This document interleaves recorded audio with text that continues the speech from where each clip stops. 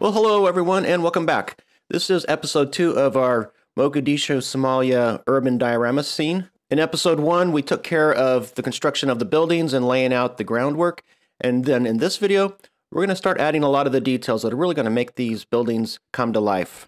One of the nice things of using both the styrene strip and the foam core together is that they work well together. Just a little bit of PVA glue and you can add all sorts of details using the plastic strip. And that's what's happening here with the window frames. Just adding a little bit of thin plastic strip. It happens to be 0.156, the same thickness as the walls themselves, and just making those window frames nice and tidy. Can also add some little awning structures made also again from plastic strip that will be over the front door. And one other nice feature is that if you peel off the paper, then you're back down just to regular foam. And what is so popular these days of just carving in brickwork or damage into foam structures, well, you can do that the same way here with the foam core, just by peeling off that paper first. Once I have the paper removed, it's easy just to mark a few lines across, and these will become a little bit of a brick pattern where the plaster may have been peeled off or broken away from the exterior of the building. These buildings are not going to show a lot of what would be typical battle damage, mostly just old wear and tear, a little bit of disrepair. So in this case, just some of the plaster has maybe peeled off or broken off the exterior wall, exposing the cinder blocks and the bricks as part of the construction. Just to kind of set the scene here, this is a few days into the conflict, so most of the battles between the Al-Shabaab and the AU and Ugandan forces have already been completed, and now these AU or Ugandan tanks are on patrol within the interior of the city. Thus, not a lot of battle damage, but again, the buildings are somewhat disrepair. Well, I mentioned in the first episode when we were looking at some references that one of the defining characteristics of a lot of the buildings within and around Mogadishu was the prominent use of corrugated tin roofing, and I certainly want to try to use that element on one of these buildings as well. So the next question was, okay, I need corrugated tin, how am I going to make it? And there are some tools on the market, and I'm sure they work really, really well, and I almost purchased one of them, but again, my wallet's not very thick, and so I thought, well, maybe there's a way for me to kind of MacGyver a little bit of a jig here to make this all work out. So what I decided to try here first is a piece of plastic, just a piece of plastic stock, and then I'm just gluing some half-round strip. Again, this is evergreen strip, and I'm using the little piece of brass wire there as a spacer just to keep it evenly spaced between the half-round strips. So I just went ahead and continued to lay these little half-round strips on this piece of plastic, and there's probably 8 to 12 of them in total here. And the length of the strips themselves, they correspond roughly to the length of what I would like my corrugated in-scale corrugated pieces of tin to be. And then once I have these all laid out, then I just give it a nice wash of the liquid cement, and that's just going to affix everything and make it nice and solid for the next step. Well, then my next challenge was, what material am I going to use to actually make this corrugated tin? And I tried a couple of things first. I cut up some pop cans and used the aluminum, tried to use the aluminum from those, and that didn't work very well. I used some regular kitchen foil, and that was too thin and didn't work. And then I happened upon these tin pie plates from the grocery store. So I cut up a few of these, and then I've got a little bit of a piece of cardstock that's roughly the size in scale of the corrugated tin that I'll be using. It's a little bit oversized because I can trim it up a little bit later. So I'm just using the tip of my tweezers just to kind of score some markings there, just so I have a little bit of a template. And then once I have a couple of these scored out on the tin itself, then I can just go ahead with some scissors and cut out these pieces and start making my corrugated tin. Well, now that I have a couple of pieces of flat aluminum, it's time just to load them onto the jig. And you can see I've put a little bit of a header strip on top as well to the left where my fingers are. And that's just to help hold it in place. Then I have this little scribing tool, and it's just a little blunt-ended poker thing. And I just run that in between the grooves of that half round. And just by pressing down and running it back and forth, all of a sudden I start getting a corrugated pattern. Well, this little simple jig means that for a simple guy like me, I can get the hang of this pretty quickly, and it didn't take very long at all before I had maybe 10 or 12 of these already done, and it only took me about 15 minutes or so. And as I mentioned, the pieces of aluminum, they were oversized when I initially cut them out, and then you can just trim them back to the proper length and width using a pair of scissors. I then move on to constructing the roof that this tin will be laying upon. And once again, the basis for this is a little bit of plastic sheet, 20 thousandths, and this is going to have a little bit of an angle to it. It's going to slope downwards a little bit to the front. And so I'm afraid that a little bit of the glue, just having the glue on the plastic to the foam core edges isn't going to be quite enough of a fix. So I've drilled a few little holes along the top edge, and that allows me to put a few little metal pins in here. And that's just to secure through the plastic into the edge of the foam core. And that, of course, has a little bit of glue in there as well.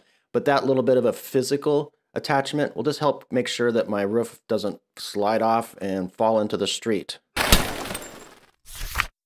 Now that I have the roof securely in place, hopefully it's secure, then I can just add these little corrugated metal sheets to the top here. And those are just glued in place using a little bit of a combination of PVA glue and super glue. Well, I guess the next order of business is to add a little bit of texture to these buildings. And of course, they're all stuccoed exteriors. And to get this texture, I'm using the AK Terrain's concrete paste. Once again, this is an acrylic paste. It's got a little bit of sand grit into it. So once it dries, you've got a little bit of a surface texture. And you can see that I'm using some water as well. So I'm thinning it out quite heavily and just brushing it onto the surface. I did run into a little bit of an issue here because if you recall, the foam core has that little membrane, that little outer layer of paper. And as it turns out, the water, especially because I'm highly diluting the water in this paste, the water and this paper did not want to play very well together. And so I started to get a little bit of separation where the paper would separate off the surface of the foam and a little bit of buckling.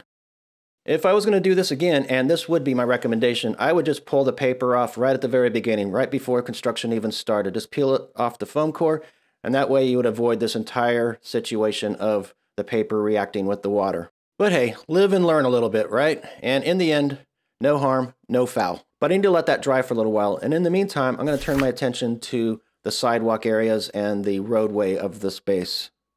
This is the sidewalk and the building foundations that were fabricated in episode 1. And now I just need to detail them out. And again, I'm just using a little bit of plastic strip and just making some of the facades look nice and tidy and covering up some of those rough edges of the foam core.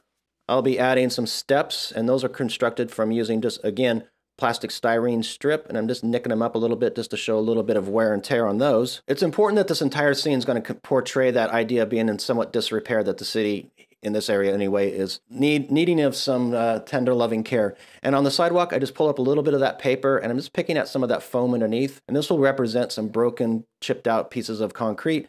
I also noticed from a lot of the reference photographs that the edge of the curbs alongside the street, a lot of those are chipped and broken out. So again, just a little bit of hacking away with that with a knife and tweezers even, and my nippers.